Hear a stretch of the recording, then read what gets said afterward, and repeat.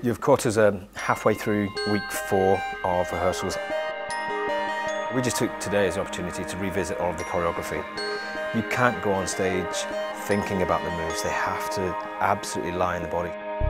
When we first talked to Abi Morgan about creating a show like this, we were very much inspired to make a show that felt like a love song. She writes very filmically, she writes with this feeling about place and time that is absolutely right, but it's not quite specific. Lovesong's about two characters at a certain point in their life where their relationship is coming to an end and they're starting to be haunted by these memories.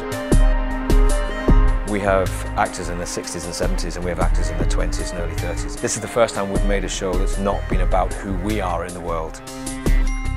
We want people to leave this show with their hearts lifted and to feel that they experience love, that they believe in this love and they love just a little bit more.